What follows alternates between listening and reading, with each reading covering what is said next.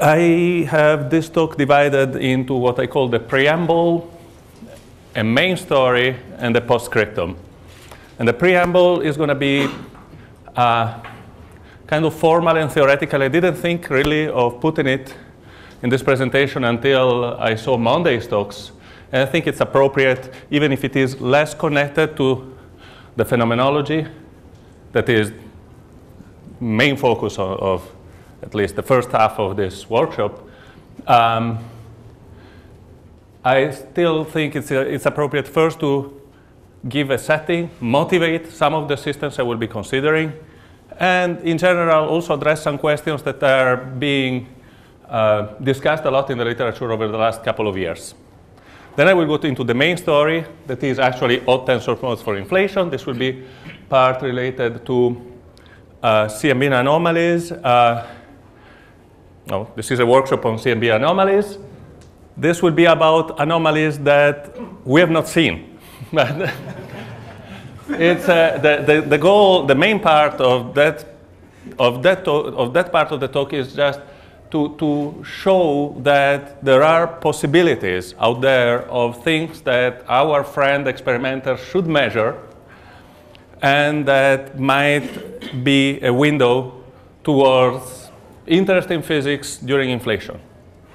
And then I will have a final part on magnetogenesis. We heard a little bit about magnetic fields. We heard a lot about vector fields, but in this case I will care about a very specific vector field, that is the electromagnetic field, the one that we certainly know that exists.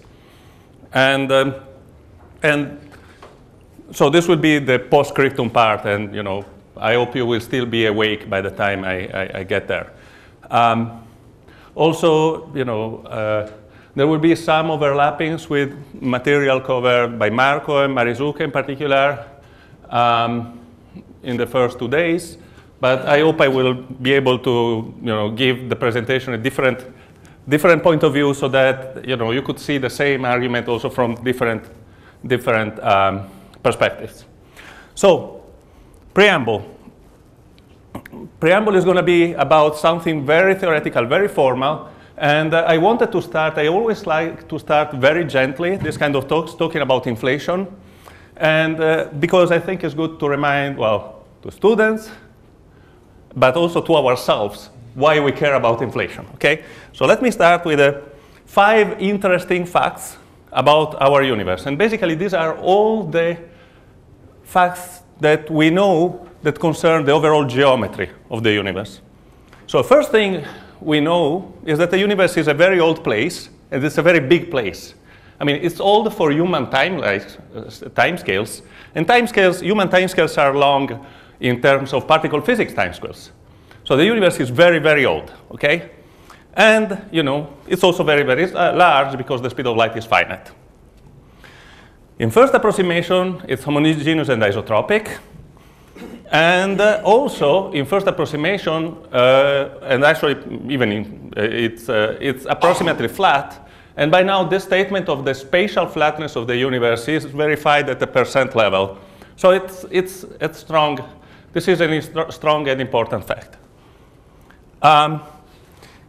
Also, we know that the structure we live in, so galaxies, stars, clusters of galaxies, grow out of small quasi-scale invariant perturbations. And as Planck has confirmed very nicely, those perturbations are very, very Gaussian, to a degree of at least now a part in 1,000 or even less than that. So this is basically, as long as we don't go and talk about the actual content of the universe, are there neutrinos, baryons, etc. This is basically all we know about the geometry of the universe. And it's quite impressive to discover that all these things can be explained by inflation, okay? The reason, again, why I wanted to show that slide first is that usually inflation is praised as the origin of scale invariant Gaussian perturbations, but we forget about the first things that inflation does for us. It creates a universe that is large, flat, and that can live until now without collapsing into a bunch of black holes. So, well, we know what is inflation by now, period of accelerated expansion. This is just to be self-consistent. The scale factor of the universe. We want the scale factor of the universe to be almost constant during inflation. And this, however, because of Friedman equation, the scale factor, the Hubble parameter is proportional to the energy density, so we need to have a period in which the energy density of matter stays almost constant despite expansion. And usually this is difficult to achieve because ordinary matter dilutes with expansion. So how do we get slowly diluting matter? We really don't know. But what we always, or almost always do, is to assume that there is some scalar field with some potential. And you know, I'm still saying things that for most of you are trivialities, but this will be important for what is coming up. With a potential that has to be flat in order to induce accelerated expansion, precisely because if it is flat, the field can roll by a certain amount, and still the energy density doesn't change a lot. And also we want inflation to last for sufficiently long time, so that just having first derivative equal to 0, like here, is not enough, because if I have first derivative equal to 0, but then I fall down very quickly down here, then inflation will not last for long. So I want also the second derivative to be much smaller than very small. And the units are important. The first derivative of the scalar potential to be smaller than the potential itself in units of the Planck mass. Same with the second one. These are the so-called slow roll conditions. Okay? So in principle, I take any theory, I ask somebody to draw a scalar potential on the wall and have some point where the scalar potential satisfies these conditions, and I have a model of inflation. And we could have been done with it. However, there's also one thing called quantum mechanics. And whenever I write down a potential or a Lagrangian, let's say for a scalar field, I have also to take into account quantum effects. And whatever I write at the classical level will be corrected by quantum effects. And what we need to make sure is that those quantum effects don't spoil the flatness of the potential that I wrote in the first place. Okay? So this is a very general, words-only problem. I'm not making any quantitative statement other than saying that there are corrections that we cannot a priori control in general, and that in general will spoil the flatness of my potential. The problem then is that our theory is not predictive anymore. Maybe those corrections conspire to give some new flat region of the potential. But unless we are able to compute all of them, we don't really know what to do. And what we like to do always is to have, a classical theory with small corrections that we can control. So in particular, there are models of so-called large field inflation that are models for which the inflaton field, when it moves, spans a space in field spaces that is all the order of the Planck mass. This sign means that for me, even if the field spans like a half Planck mass, it's already large field inflation. Now, as long as it is not 10 to minus 5 Planck mass, it is large field inflation.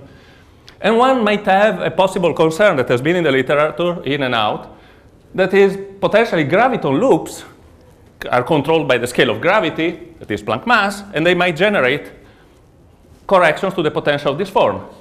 Now, if I have all these corrections and I add them in a Taylor series, as long as phi over Planck mass is sufficiently small, this is fine.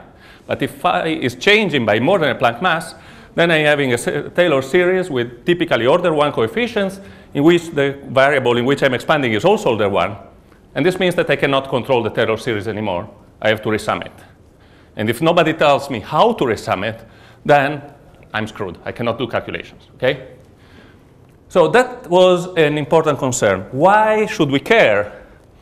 Well, we care because there's in simple models of inflation that are single field inflation models, there is one bound known as the light bound that says that the change, the span of the field in field space is of the order of Planck mass times square root of r divided by 0.01. So what's r? R is the tensor to scalar ratio, is a measure of how many gravitational waves are produced during inflation, and we'll talk a lot about gravitational waves later on. And for the time being, this number is not being measured as a non-zero quantity. We have only an upper bound. The current constraints are of the order of 0.05. In 3 years, I see talks that tell me that in 3 years this will go down to 0.01. I'm not sure whether everybody agrees on that, but the main thing is that this number here is still constrained to be of the order of the unity. Okay? And if future experiments measure are different from 0, most probably this delta phi will be of the order of Planck mass. So now we have a connection also with experiment. If experiment measures large gravitational waves from inflation, then we would have this problem. And again, I reformulate the problem again. One might have the concern that we cannot write a model of inflation in which we can control everything, and then we have to throw our hands up. Sorry. Yes? But your claim that quantum effects will spoil inflation is based on semi-classical quantum gravity, right? It's based on words. In this case, it's not semi-classical. So when do you say that quantum corrections are going to spoil the classical evolution? What do you mean by quantum here? Oh, loops of gravitons. But then you're talking about which is semi-classical quantization or something like this, right? Yeah, I guess. But, yeah. Just to point out that this could be wrong as well. So Let me go ahead. I will point out that it has to be wrong, actually. This is why I said a possible concern. But it has to be wrong even in the context of the unknowns of quantum gravity. Okay? As long as we believe in some form of equivalence principle, it has to be wrong. And this is actually probably I should have had this coming up 1 second ago. Not really, okay? So what's the point? The point is that gravity, or at least perturbative quantum gravity, doesn't interact with phi. It interacts with energy. It doesn't really care about the value of phi. So it's not going to generate corrections that depend on phi. Okay? Gravity in general doesn't know about fields. It knows only about T mu nu.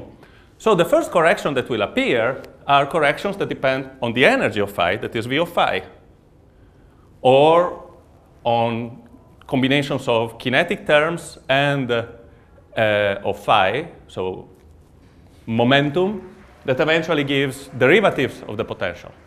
Okay? And this was actually calculated, of course, given what we don't know about quantum gravity, there are numbers here that we cannot calculate. Okay? And this was first calculated by Smolin in 1980. But Linde in 1998 already pointed out that if this is a concern, then we shouldn't worry, because the first effects from perturbative quantum gravity are of this form, and both these terms are always much smaller than the potential. In particular, if you are in slower regime, remember that V second is small, so this is a small correction to the potential. V is always smaller than Planck mass to the fourth, so this is also small. So, yeah. So, but that's the potential, yes? Yeah, this is the potential V of phi. Yeah. So what you say is the potential much smaller than Planck mass? Exactly. Yeah. Clearly, I'm requiring that the energy density is smaller than Planckian energy. Okay. So this is the result of a calculation. And these are really words. Okay. Now, where does mathematically this protection come from? It comes from the fact that if I take V of phi exactly equal to a constant, the theory has a shift symmetry. That is, the theory is invariant under phi goes to phi plus a constant. Okay? Since the theory is invariant under phi goes to phi plus a constant, quantum corrections must respect this symmetry. Okay? So all quantum corrections cannot generate stuff that depends on phi non-trivially. At most, they can add a constant to the cosmological constant. It turns out, and that's on the other hand, it's a fact of life, that if I now, instead of having a potential that is perfectly flat, I have a deformed potential, the shift symmetry is broken, but is broken in what we call a soft way. And the soft breaking means that it's broken in such a way that quantum effects don't break it more. Okay? In other words, the scale, the amount of breaking of shift symmetry we can measure by any quantity, let's call it epsilon. all quantum effects will be proportional to epsilon in such a way that if epsilon goes to 0, then this goes to 0. Okay, simplest example, epsilon is just m squared. You take potential m squared phi squared. If you send m to 0, then you are guaranteed that the potential goes to 0, and it's stable under all corrections because there is a shift symmetry. Okay? So one could say, okay, we are done. You know, I write down any potential. It's stable under the perturbative quantum gravity correction, and this is true. If I wanted to have a model of inflation that is stable under radiative correction, all I can do is just write any potential I like, provided it has a flat region. I don't couple it to anything other than gravity, and I'm safe. Of course, however, we want to go ahead. And one thing we want to do typically is to reheat the universe at the end of inflation, and we want to couple the inflaton to matter. So what are couplings that break the shift symmetry in a hard way? Well, the main one is the Yukawa coupling. If I have phi psi bar psi, then this is going to generate, as we know from standard model particle physics, is going to generate a correction to the mass that is quadratic in the cutoff of the theory. So if I have lambda phi psi bar psi, I'm going to get a correction to the mass that is lambda squared, Planck mass squared. And if lambda is larger than, what, 10 to minus 6, then this is already too large, and my theory is out of control. So we are being a little bit more ambitious, but can we find a solution? So we are a bit more ambitious because we want now to couple the inflaton to matter. Is there a solution? Well, the solution is simple. Just now, instead of just saying that there was a shift symmetry, now declare that you want to have a shift symmetry. So you start with a Lagrangian where there is a scalar field that has to be shift symmetric. Automatically, Yukawa couplings are forbidden. Then you can break the shift symmetry a bit. We have to break the shift symmetry a bit because if the shift symmetry is exact, the potential is perfectly flat and nothing happens. And we need to have a slope. And we generate a potential. And what we find is what we call a pseudo-Nambu-Goldstone boson field. So I will have an important example. So suppose that phi, the field phi, is actually the phase of some complex field.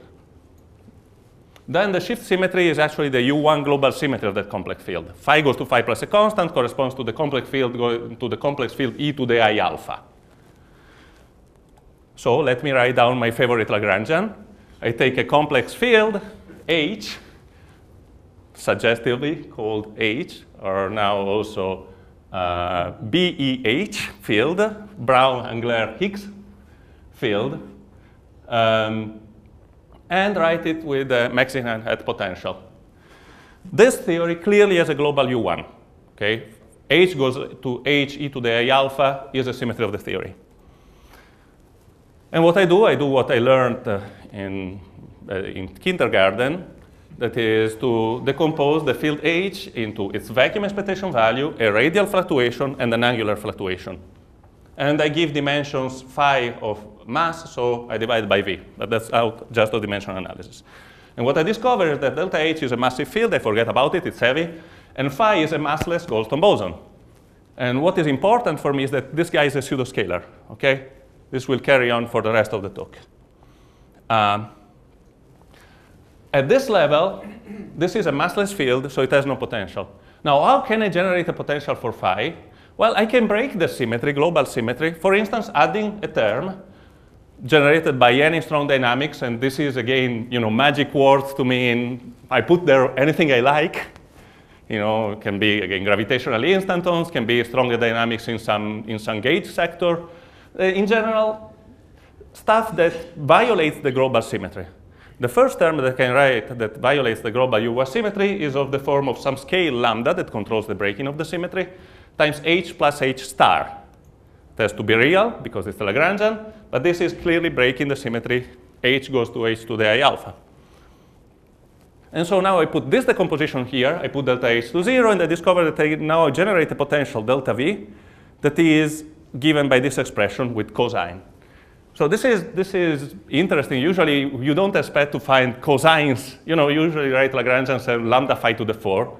But in this case, actually, we are identifying the appropriate degree of freedom that is the one that is radiatively stable under corrections, where I'm breaking the shift symmetry, that is the global U1, by this amount, and I'm guaranteed that all loop corrections will not break this shift symmetry more than this amount. Okay? So at most, loop corrections will generate other terms that are of the same order of magnitude. I will discuss this in a second. But in general, they are actually expected to be much smaller.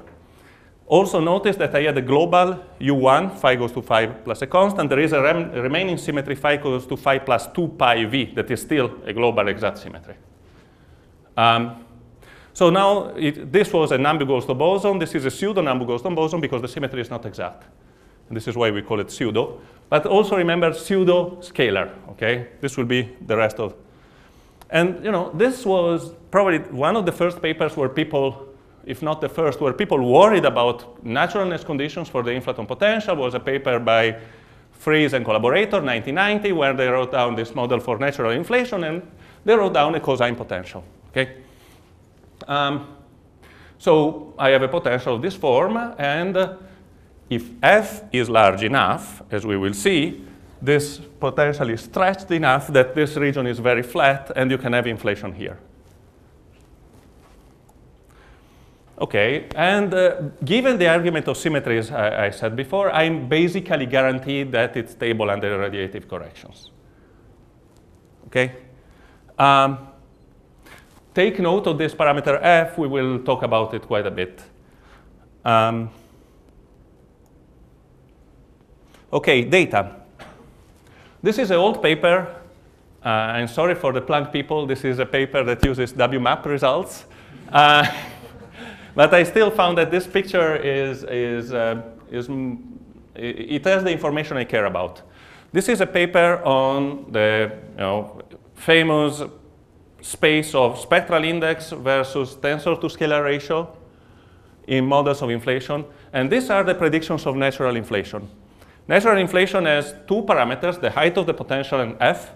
You can trade one for the other using imposing Kobe normalization. You're left with a single parameter. Along these lines, this corresponds to 40 foldings of inflation, 50 foldings of inflation, 60, 70 foldings of inflation. Along this direction, I'm changing the value of the parameter f. And this is 2.5 f's in units of Planck mass, 3.5. This was with WMAP 3. And with WMAP 3, you were already forced at 2 sigma to have f larger than 3.5 Planck masses. With the current Planck results, we are actually here, and f has to be larger than about 5 Planck masses. Okay? But incidentally, this is particle physics. Planck mass is the reduced Planck mass. It's 2.8, 2.4 times 10 to 18 GeV. Okay, why should I care about this? Well, I will tell you in a second. So if I'm happy with an effective field theory behavior in which I'm considering some form of loop quantum gravity, and I don't want to embed this in any more UV complete theory, again, my talk would be over, or at least this part of the talk would be over. But let's try to be even more ambitious, and let's try to embed this into, let's say, string theory, or any UV complete theory that hopes to include gravity. Any? Any. But that's a good point. It's good. Now I will have to explain this to better. But in particular, in string theory, for any theory, I don't know, but in string theory, things look even better because in string theory, there's a lot of axioms. So you would say, I have a lot of choice. Maybe one of those does the job. If it is any theory, maybe it doesn't have any axiom, then I'm in trouble. But the problem is that string theory, and it's argued in this second paper, any UV complete theory of gravity requires f smaller than Planck mass. And remember that f has to be larger than 5 Planck masses by observation. So when was this done? So there was a first paper, as far as I know, by Bank, Dine, Fox, and Gorbatov in 2003 that were looking for this in string theory. And as good string theorists, what they did, well, they are very smart, they work very hard, they don't find any, so it's impossible. These guys, Sarkany Ahmed, Motol, Nicolis, and Baha, actually lifted this to a conjecture true for any UV complete consistent theory of gravity. This is a paper where they argue that gravity has to be the weakest force.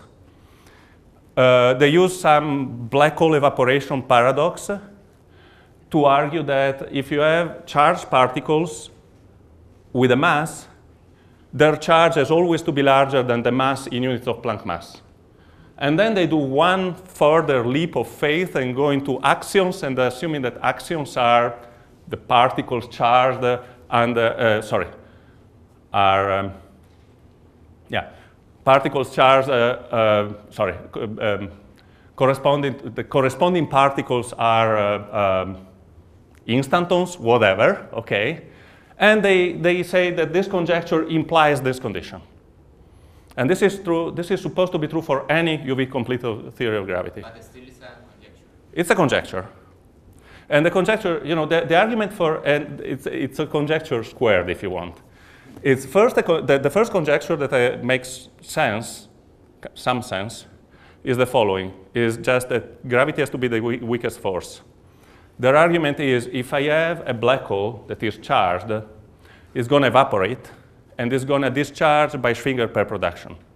If it is discharging more slowly, if it's losing charge more slowly than it's losing mass, this means particles have a large mass and a small charge, then at some point, you will end up with an extremal black hole that has maximal charge for what is allowed, and that thing is stable. And there were papers in the 90s that were saying that these stable remnants are a problem because there would be too many of those in the universe, and they would run into loops and would lead to some big catastrophe. So, and this, you see, this has nothing to do with string theory. Now, that's the first conjecture. It's a conjecture squared because then they do some dual transformation, changing dimensions, and saying that whatever holds for charge, electric charge, and mass, also for instantons and F. And more recently, there were other papers working on this, and the main argument, so to see what goes wrong, other than this, fundamental conjecture that is in this case, what goes wrong is typically that an instant, and now we are going to the non-perturbative gravity effect. So if you didn't, you're not even sure about the perturbative this is also very conjectural, but still, let's try to take it seriously if you want. The main point is that you have gravitational instantons that contribute the potential in the form of cosine of n phi over f, so higher harmonic of the potential, and is suppressed by e to the minus n, this n is this n Planck over f. So you see, if f is smaller than n Planck, all the terms with n larger than 1 are going to be exponentially suppressed.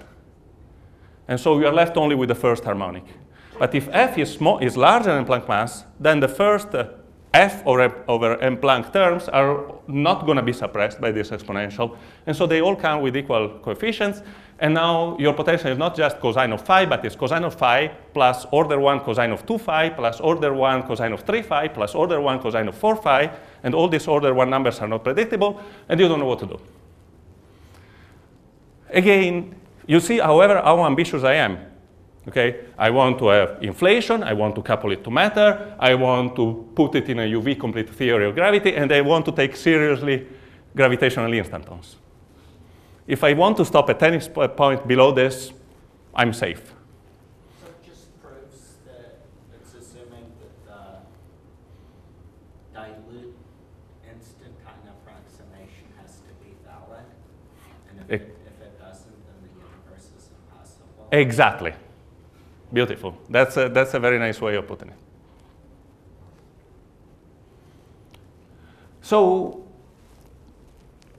are there ways out? So cosine of phi over f in this context is not good. Are there ways out? And of course, people consider the bunch. And our speaker, my esteemed chair, I think it deserves for sure the praise of first, having a very smart idea about how dealing with this, and second, as far as I know, being the first one who actually cared about this problem and tried to solve it.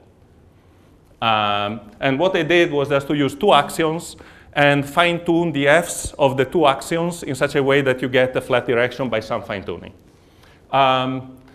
Later on, Dimopoulos Savas, in this case, and collaborators considered many of these guys to work together in a mechanism of assisted inflation. More recently, there was a paper, well, in 2008, there was a very successful idea by Silverstein and Westphal to use monodromy. Monodromy means that even if phi is an angle, and so the potential is not periodic. So the potential is a multi-valued function of the angle. And so this is why I'm having this plot, phi. This is the range of variation of phi, and the potential has different branches, and you can go from here to here to here, and still going up, up, up, so that the potential, you are not limited to have a smaller than Planck mass range of variation of the field, and you still go up in your potential. And I had to advertise at least a paper with Nemanja Kaluper in which we obtained this result. Actually, this plot is from this paper, by mixing a pseudoscalar with a 4-form. So the bottom line, and this is the end of my long preamble. When did we start, Mr. Chairman? So 30 minutes ago. 31 minutes. Oh my God, okay. So this was long. The main thing is that we have theoretical motivations to like pseudoscalar inflatons better than scalar inflatons, okay? Even if we didn't have, a field is either scalar or pseudoscalar. So 50% of cases is pseudoscalar. It's like either when I play the lottery, either I win or I lose, okay, 50%. So the first message I want to go through is that there is people that care about this radiative stability, and I think by now we have a very nice consistent picture of what's going on that points, from a theoretical prejudice point of view, a lot to pseudoscalar inflatons. And this is why I started working on what can be the phenomenology of pseudoscalar inflaton. The first thing is pseudoscalar violates parity. What can we see with it? And this brings me to the next part of the talk. Sorry, yes. Can you go to the... Yes. The second one is what is called inflation, right? Inflation, yes. It's really assisted inflation.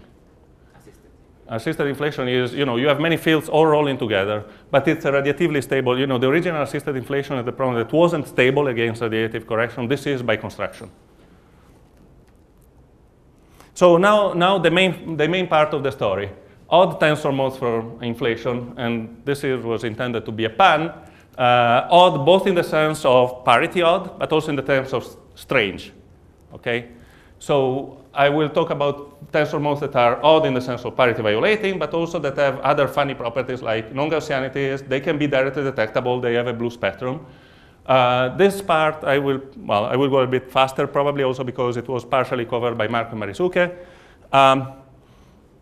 But let me go ahead again with motivation. One motivation I said was just what are the potential phenomenological implications of a pseudoscalar inflaton? The other motivation for me was the following.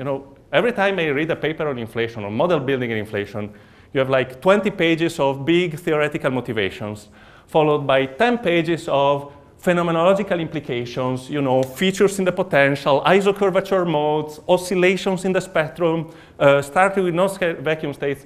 And then you have this very sad, lonely chapter of like a third of a page.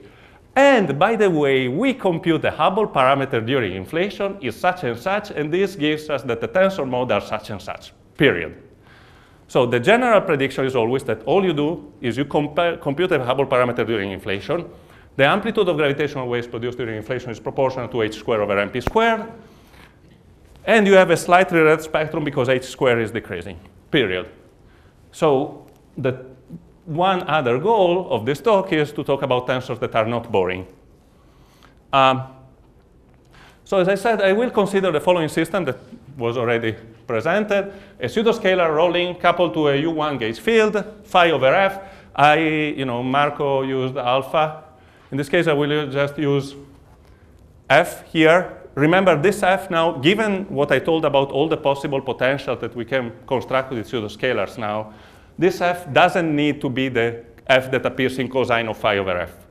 I will assume a completely general V of the potential for the inflaton.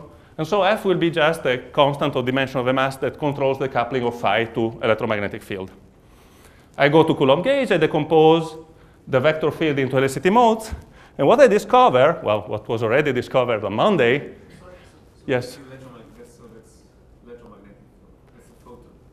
It doesn't have to be a photon. For the time being, it's a U1.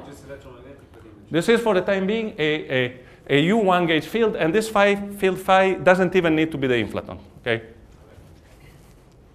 It will become the electromagnetic field in the last part of the talk if I have time. Okay, so this is what Mark already mentioned.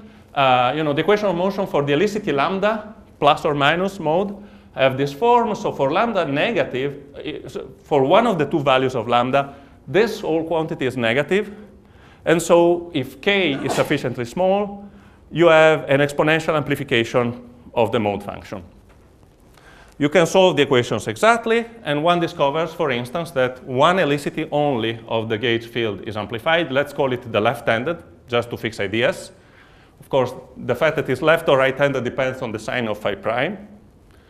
And the amplitude is given by this expression. Notice that I had a parity violating background given by a rolling pseudoscalar. Now parity violation has been transferred to the gauge field because now I have only left-handed photons around and no right-handed photons. So my universe now knows about handedness. And it's an exponentially large amount of photons. Now these photons might be the U1 photons of electromagnetism. I will not want this to be the case for the time being. It's just photons that are hanging around during inflation. There's a lot of those. They're stationary. You're producing them, and they're diluting them at the same rate, so that you have a kind of stationary bath of left-handed photons filling your universe. And these photons will interact with gravity and will be a source of gravitational waves. So what we do is write the equation of motion now for gravitational waves. Because while photons can go, gravitational waves are stuff that we can see. And so we have the standard equation for helicity lambda gravitational waves, but also a source. And what's the source? The source is given by the projection on helicity lambda modes of the spatial components of the stress energy tensor of the photon. What does this node mean? This is an operator equation? This is an operator. This is a field. I'm treating this as operators, not as classical fields. I should even count them as classical fields, but it's convenient to treat them as operators. So I'm quantizing the electromagnetic field, and I'm quantizing gravitons. Now, the right-hand side is known because I computed the mode functions of the photon before, so I can compute the left-hand side with the propagator. And what I discover, I don't go into the details of the calculations, they are boring, that the two-point function of the left-handed gravitons are different than the two-point function of the right-handed gravitons. Since everything is stationary, they're still going to be both scale invariant, but their overall amplitude is going to be different. And the physics with this is that if I have, now this is a 2-to-1 process, this will be important also in what follows. I'm two photons producing one graviton. And if the two photons are kind of collinear and they're both left-handed, the graviton, by conservation of angular momentum, will want to be left-handed. So this is the kind of scattering that makes the difference, that produces have more production of left-handed than right-handed gravitons. And then one sits down and one computes, and eventually one gets the power spectrum of left-handed and right-handed gravitons that has two terms. The first one is the standard one. Forget about this part. H squared over pi squared. Usually we have a 2, but the 2 comes from left-handed and right-handed. So one here and one here. Parity violation appears in this term here. The fact that these two numbers are different. Notice one question you always get is, well, where do these numbers come from? These numbers are numbers. You know, they are functions of pi's, square root of 2's, etc. And for me, they are, again, this is good also, especially for the students, but also, again, for the older people in the room. These are a good warning against the temptation of putting 2 pi equal to 1 in your calculations, okay? because you see the magnitude of the results, okay? And this, the fact that these numbers are 10 to minus 6 will matter in the end. They have different, so it's parity violation. I'm introducing this parameter xi that you already are very familiar with. So phenomenology, how do we see this? Okay, now we have a universe that is, during inflation, is producing a spectrum of gravitational waves, some of which are left-handed, some of which are right-handed, but they are not in the same amount. Well, we don't see the gravitational waves. Well, we might one day, but what we look usually for are effects of gravitational waves on the CMB. And in the CMB, we know that we have amplitude fluctuations, temperature, but also electric and magnetic polarization mode, E and B modes. And this and these guys are even, and this is odd. So the correlator TB and EB, average on the sky should be equal to 0 as long as the CMB is parity invariant. Or the other way around, if you have parity violation in the tensor sector, then you expect to see these guys to be different from 0. So what are the detection prospects for this? Well, we have not seen anything yet, but do we have any hope of seeing this? They depend on two parameters. One is R, tensor to scalar ratio. Of course, if I don't see any gravitational waves, I cannot tell whether they're left or right. So R has to be large enough. And they depend on this quantity delta chi that is defined to be between -1 and 1.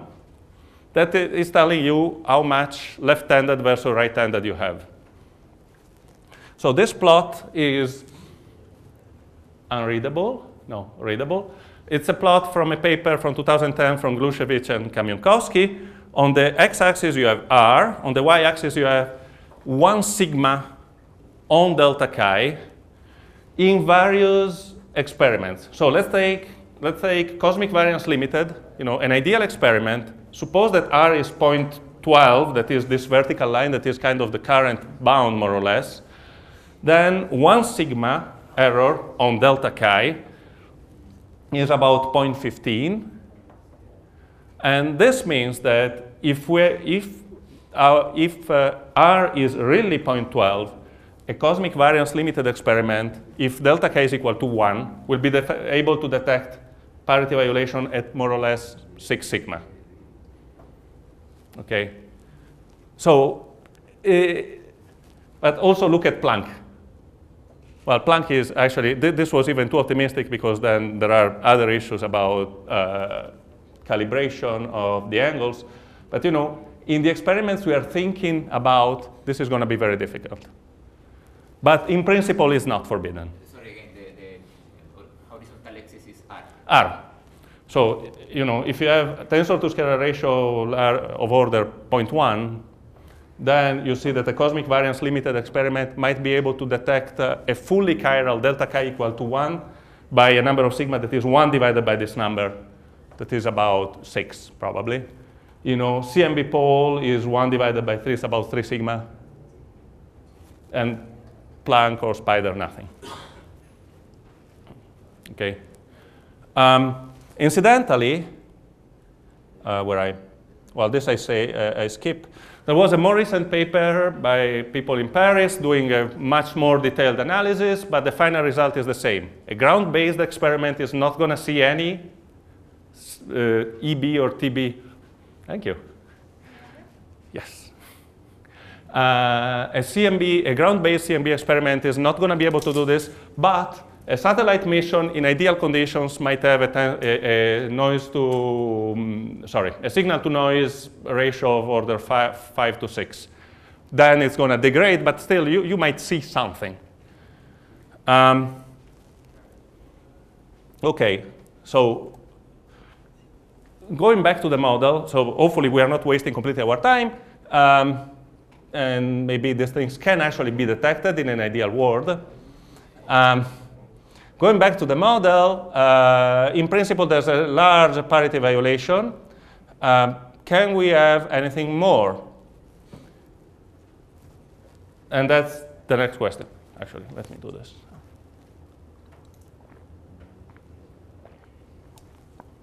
Is there any extra phenomenology we can look for? And as we heard from Marizuke, the answer is yes. As I said, photon source metric perturbation in a 2-to-1 process. 2 photons produce 1 graviton. Photons are Gaussian. They are produced from amplification of vacuum fluctuation of a free field. So if I convolve two, well, if I take two Gaussians and put them together, I get a non-Gaussian field. So it turns out that one can compute actually the 3-point function of gravitons produced in this process, and it turns out to be very non-Gaussian, let's say maximally non-Gaussian.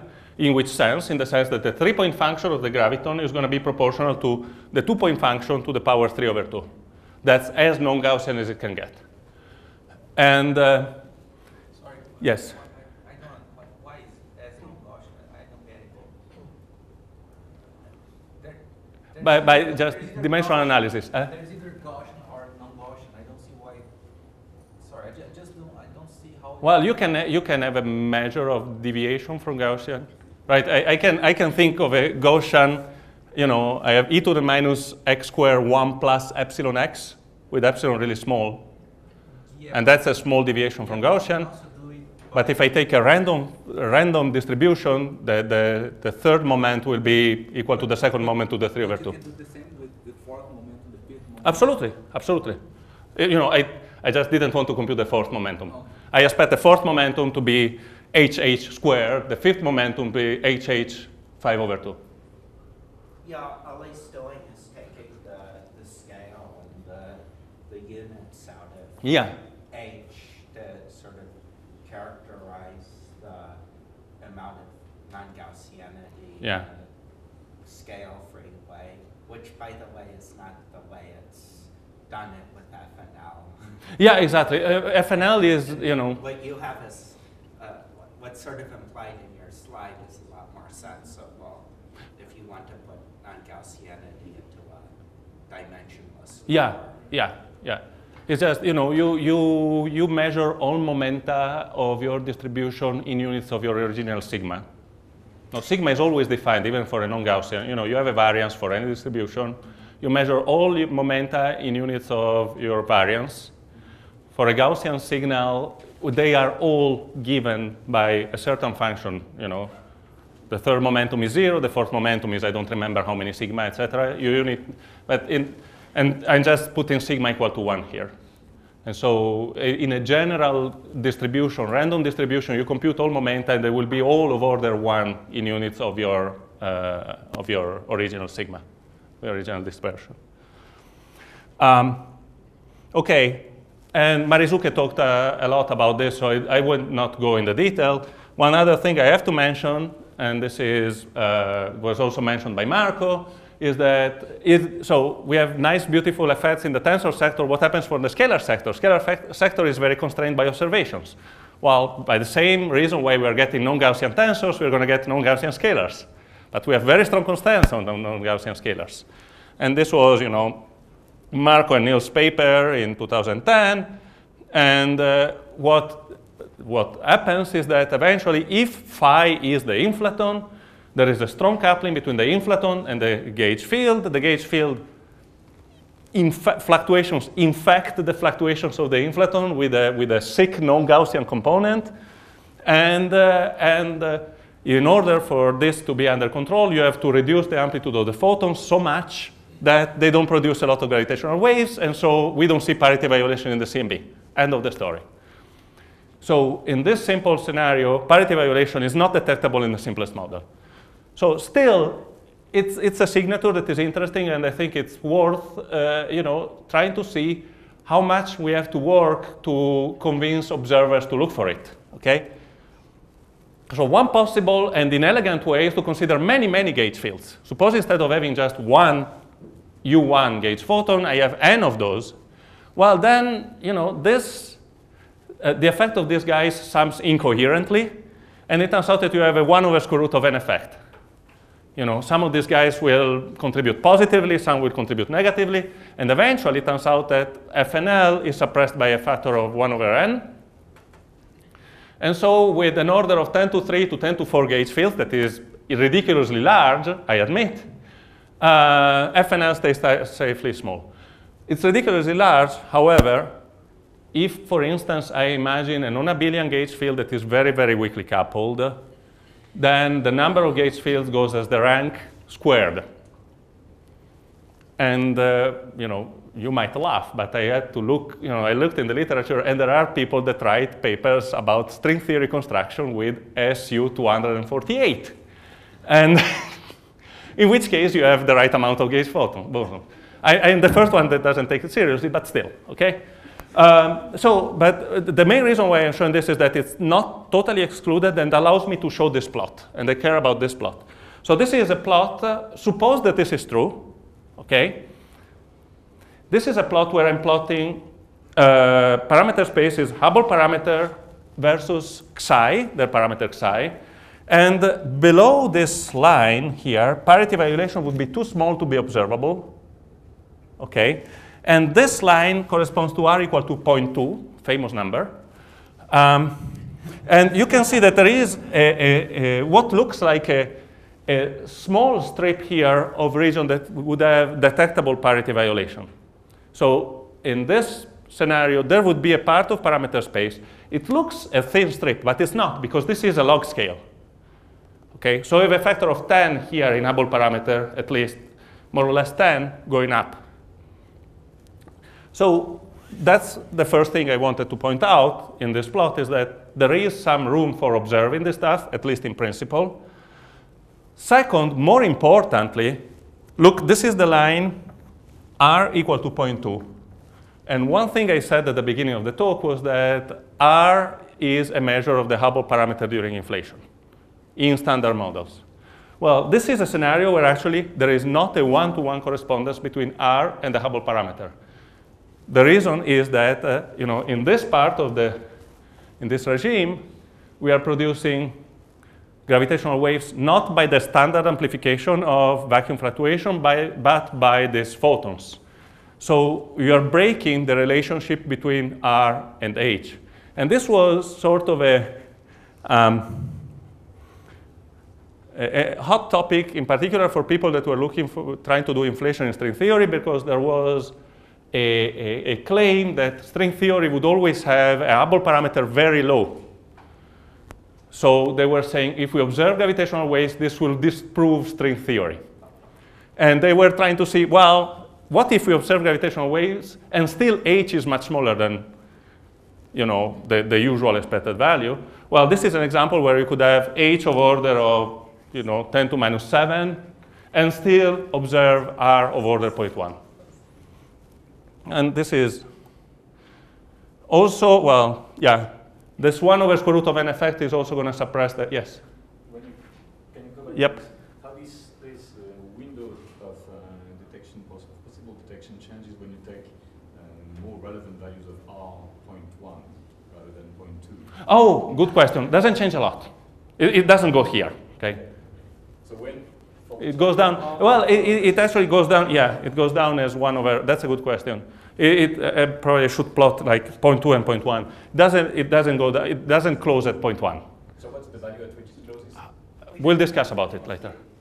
I would have thought it just shifted, both curves shifted down uniformly, but you're saying that that's not true.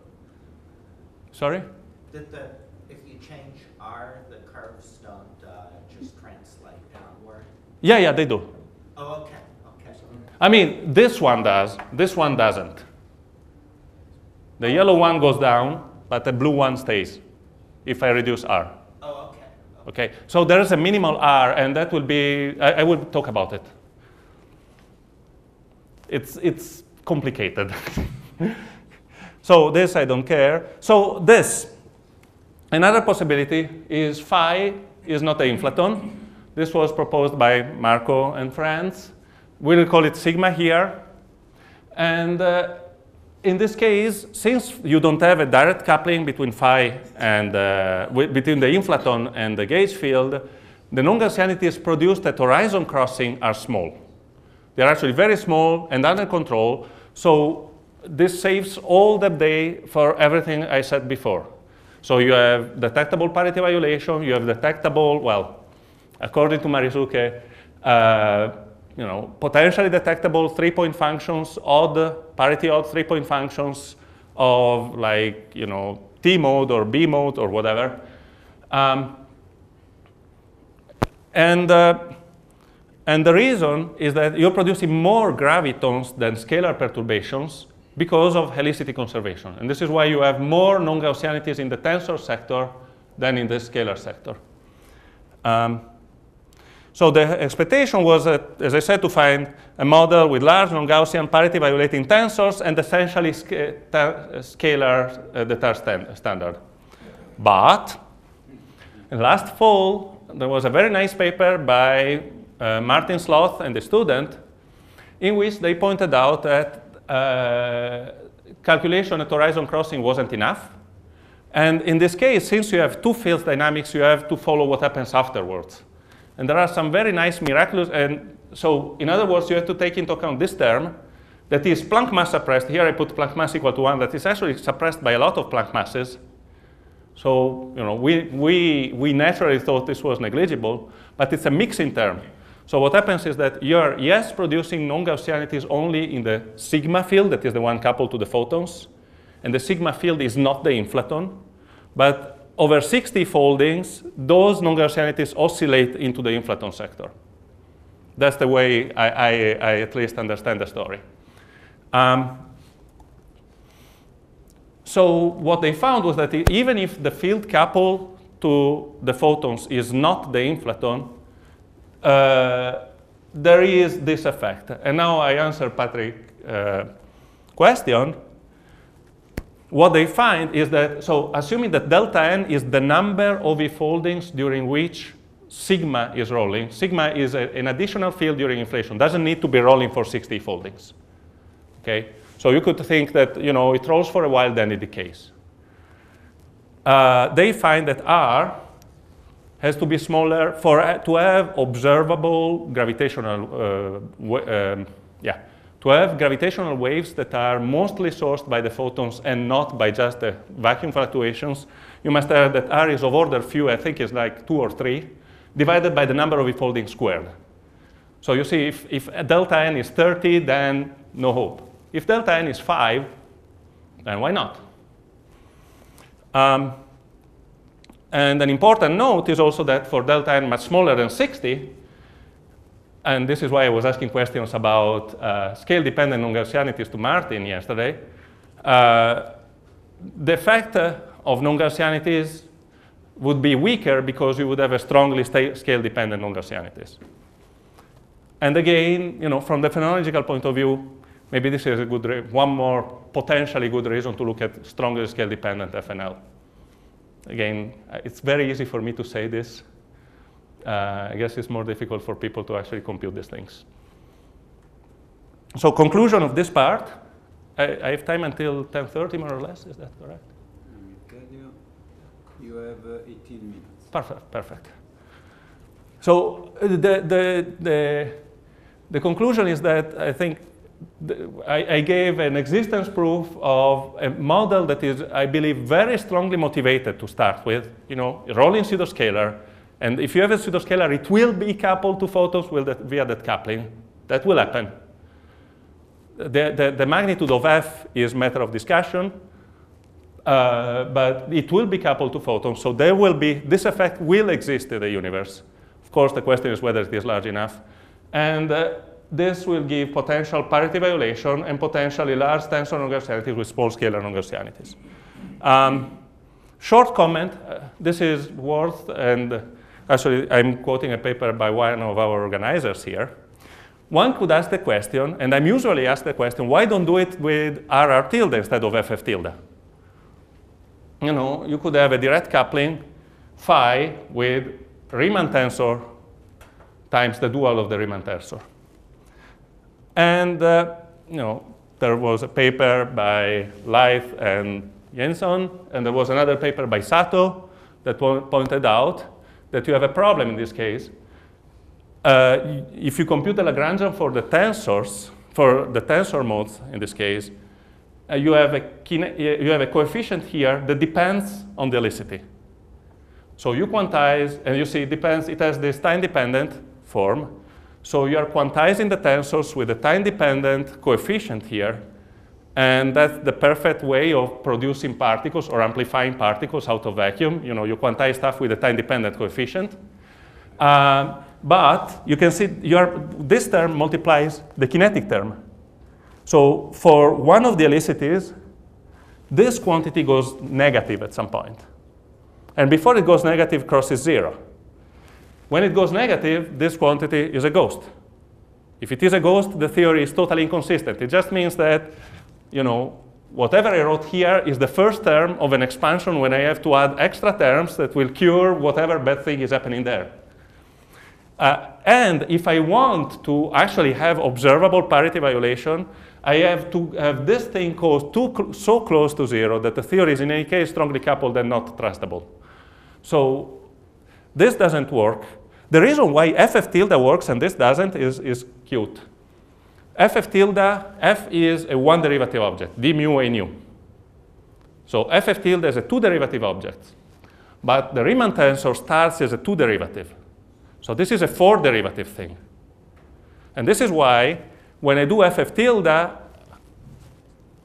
you see, here I have this term here that has one derivative here, and two derivatives here. This is four derivatives. In the case of FF tilde, the same term multiplies just a mu, not the derivative of the scalar of the vector field, but just the vector field because it's a two derivative object. So there you go.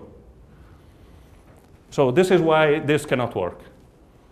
I will skip this part because Mark already talked about it. Just one thing. This, actually, no, let me go back.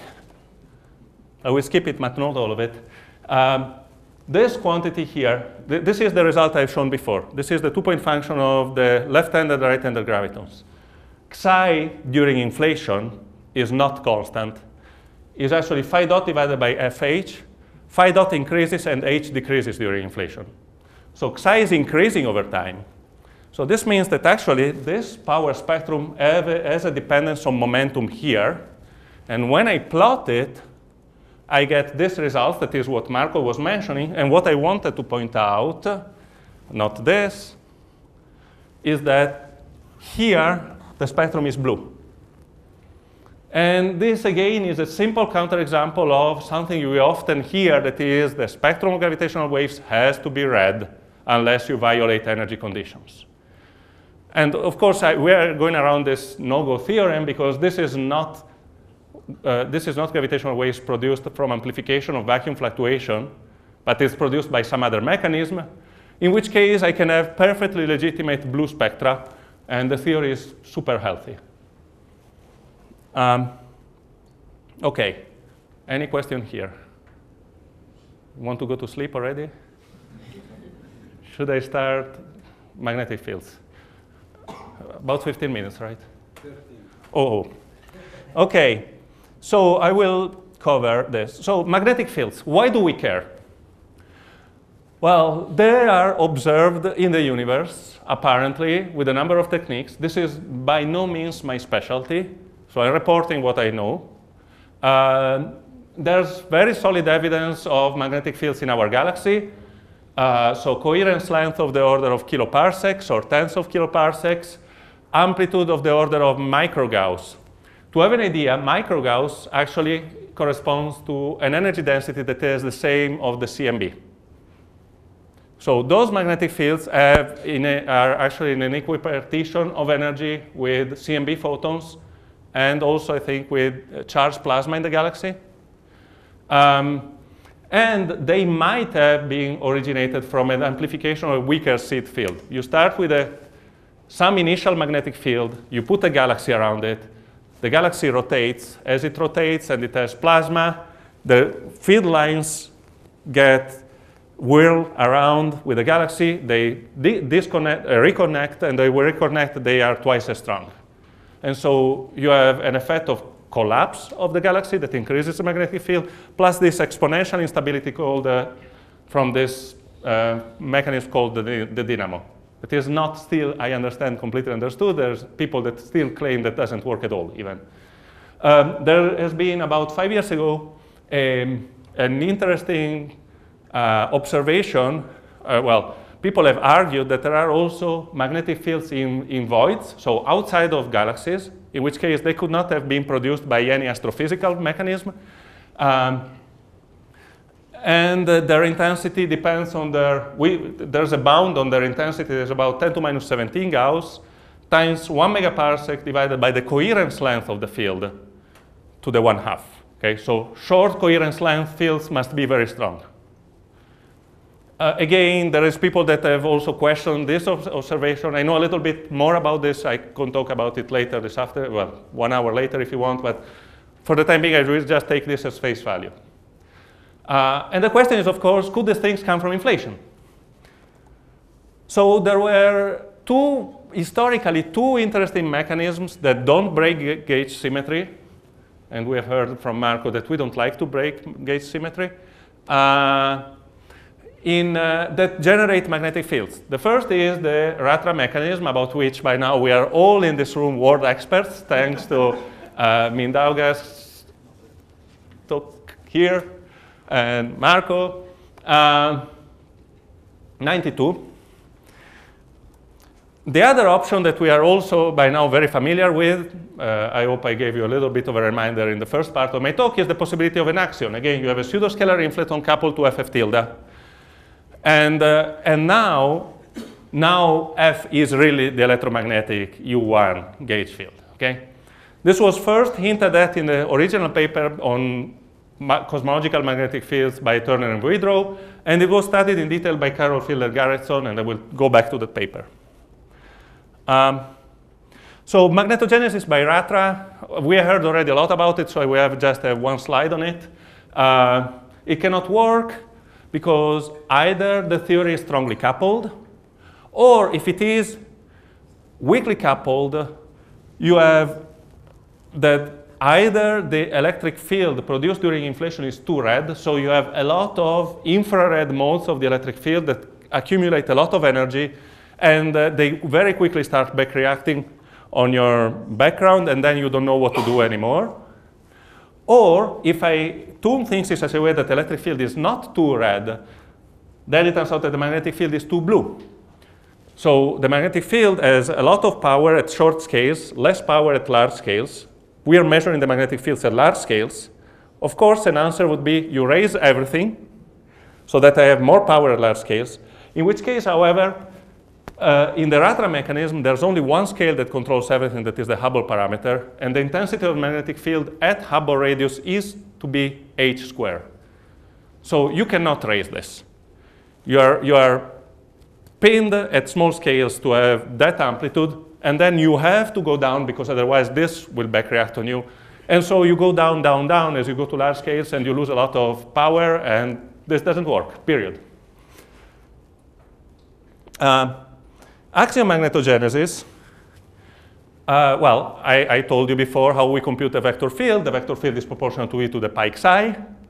This is, my talk of half an hour ago. Hubble squared, and then one can compute the power spectrum of it and discovers that it's very blue. It's known as 1 over the length squared. So the good advantage of this with respect to the Ratra model is that the overall amplitude is tunable because of this parameter xi, so that I can actually raise the field, the value of the field at small scales while keeping the Hubble, the spectral index down. But the spectrum is very blue. And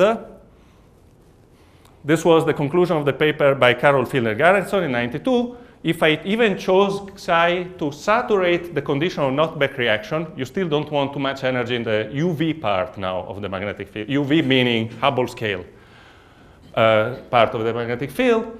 Then at megaparsec scales, the magnetic field is too weak, and you don't get anything. And people took this paper seriously, and nobody looked at this model anymore for 15 years. Until my student, and he must, he has all of my credit. My first student, Mohammed, came into my office asking me, can I do some calculation? I told him, well, repeat the calculation by Carol Fielder-Garretson. He did the calculation very nicely. And then he came to me and said, oh, I found in the literature they talk about this inverse cascade. I think it applies to us. So what's the inverse cascade? One thing that Carol and collaborators didn't take into account, actually back then nobody knew it, or almost, is the following. the magnetic field I have produced has maximal helicity. It's only left-handed magnetic field, okay? So it has this quantity. Turns out that in the primordial plasma that has a very high conductivity, this quantity is basically constant.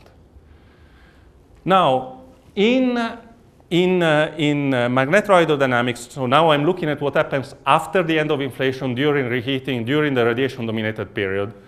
You have dissipative processes that suppress power at small scales. You know, stuff moves around and takes away magnetic field. But you have to conserve helicity. And this means that the power has to go to larger scales. This was detailed in these papers. And I think the best way of understanding what's going on is from this numerical simulation by I think the best paper and the most readable paper on the subject by Edansik and Banerjee. This is an evolution of a magnetic field without helicity. It starts, you know, this is K-space, so these are large scales, these are small scales. They start with a spectrum of this form, and then they evolve, and what they see is that there is dissipation here, some field leaks towards smaller scales, and at larger scales nothing happens. In presence of helicity, the same thing happens. The field leaks here, as it does here, but if we were just to have this phenomenon happening, the total helicity would change. What are the units of T? Numerics. This is in conformal, this is just you know, they don't have an expanding universe. You can rescale everything by a conformal factor. That's actually quite trivial to take into account in a radiation-dominated universe. And then it's just numerics, and you know, I don't know what are the units of K either. But what they have is that, you know, if I were doing this, then I wouldn't conserve helicity. So in order to conserve helicity, the peak has to move out. And what they observed that was even more interesting was this property of self-similarity. The spectrum goes up. So you see the power at large scales is increasing. So this is actually helping. And it turns out that in our paper in 2006, we had shown that axial magnetogenesis plus inverse cascade actually can change the result of the previous Carroll paper, Carroll, Fielder, Garretson paper. And actually, you can have decent generation of magnetic fields. But, yes? So the inverse cascade, it's MHD turbulence? Or yes. what are you? Yes. It's you know, that is very simple. It's terribly complicated. You have periods of turbulence, periods of viscous, periods of turbulence again. That's why I'm saying that paper is really difficult to read. But there is an overall simple scaling that they can get by basically dimensional analysis eventually. And it's just based on you know, having turbulence, allowing you to have simple relationship between the flows of the plasma and the magnetic field. And helicity is a quantity that's just an integral for the whole yes. system? Or yes. flux? Yeah, it's global. Is it conserved if the flux lines aren't if you have a finite conductivity, or can you? No, it's not conserved for a finite conductivity. You know, that is one of the few things I really know about this. It's 1/sigma. Oh, okay. Yeah. Okay. So everything was great. We can get magnetic fields, but then again, Marco comes and tells us again that that the same model has a lot of constraints from nongaussianities produced during inflation. It's the same model I was talking about before. And from this, no magnetic fields anymore, zero, you know, very small amount in this case. So axial model for magnetogenesis is ruled out. So can we find a way out? And this was the subject of this work with Chiara Caprini last summer. So there are problems and ways out, hopefully. So what are the problems? The first problem was that, you see, RATRA was good because you could control the spectral index with RATRA, but you couldn't control the overall amplitude. And the axion is the other way around. You can control the overall amplitude, but the spectral index is fixed. So we use both of them at the same time. Also, how to evade Marco's problem? Well, our problem due to Marco. I guess this is not the best way of making friends with your chairman, but. By the way, you have 2 minutes. Oh my God, okay. Actually, it's true. Well, to solve Markov problems, I use Markov solution. Phi is not an inflaton. There's some other field rolling coupled to the gauge photo. So we have this Lagrangian where now you have f of t that multiplies both the kinetic term and the f of tilde term with this constant gamma that is a phenomenological constant. To make contact with all the previous notation, one can define a parameter xi that is the same xi as before that is related to gamma by this relation. But you know, both gamma and psi are order 1 numbers, okay? Are order 1 to 10. And so you have one parameter gamma, one parameter is n, that is how quickly this thing is changing, and one parameter is the Hubble parameter. You write an equation of motion for the mode functions of the gauge field, and you get both of terms. You know, this is the term I was mentioning in the first part of my talk. It's helicity dependent. Sigma now is helicity. There is the psi here, and there is this term here that depends on n. At intermediate scales, this dominates. So basically what happens is when a mode leaves the horizon, the left-handed gets amplified by e to the psi, the right-handed doesn't do anything. And then after the mode is outside of the horizon, this term dominates and determines what's going to be the slope of the mode. So how quickly the mode is going to redshift away. And OK. So as in the previous case, these vector modes induce tensor modes. And this is the power of tensor modes that has the usual form that we have seen before, with a number here that depends on n. N is the spectral index. N is that term here, right, here, that determines the spectral index of the electric and magnetic field. And to have an idea, n equal to -2 corresponds to a scale invariant electric field. And remember, magnetic field is always more blue than magnetic. So you see, when n is equal to -2, this plot goes from almost -2 to 0. When n is equal to 0, I go back to the first part of my talk, it was just phi ff tilde.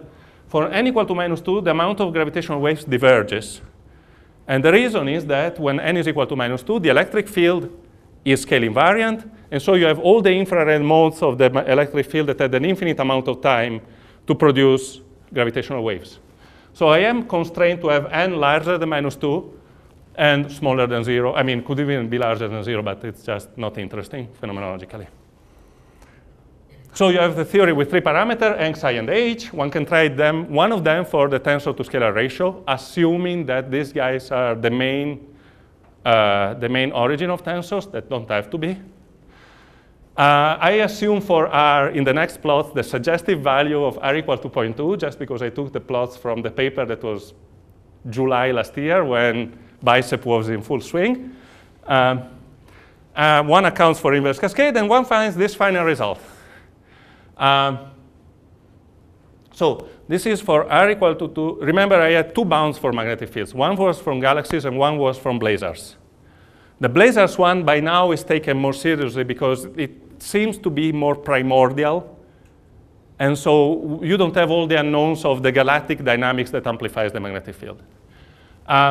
So as a function of n, this is the value of the energy scale during inflation needed to produce a magnetic field at the blazar scale of 10 to -18, 10 to -17, 10 to -16 Gauss. And as you see, in all cases, we need to have a scale of inflation that is kind of low, but is not ridiculously low. It's not 1 mega electron volt. But it's in the TeV to intermediate energy scale, more or less. This is, for comparison, this is for R equal to 0.2. This is for R equal to 10 to -4 for comparison. This line goes here when R is equal to 10 to -4. So it goes down. But again, this is not so important. The other thing that is the magnetic fields at galactic scale. This is much more, the requirements, phenomenological requirements are much less clear. Somebody says that you need 10 to -23 Gauss at 1 megaparsec scale, 10 to -21 at 1 megaparsec scale. In any case, for the values of the magnetic field for the blazars here, we get these values at galactic scale. So let's say if n is equal to like -1.7, -1.8, you are in the 10 to -20 Gauss in the galactic regime before it's amplified by the dynamo. And in that regime, you are here, and so you have an energy scale of inflation that is about 10 to 6 to 10 to 7 to 10 to 8 GeV. And to sum up, for n equal to about minus 0.07 and an energy scale of inflation of 10 to 6 to 10 to 8, 10 to 9 GeV, one can get magnetic fields in agreement with observations, theoretically consistent, no strong coupling, etc. And how much time do I have? Conclusion. Well, thank you.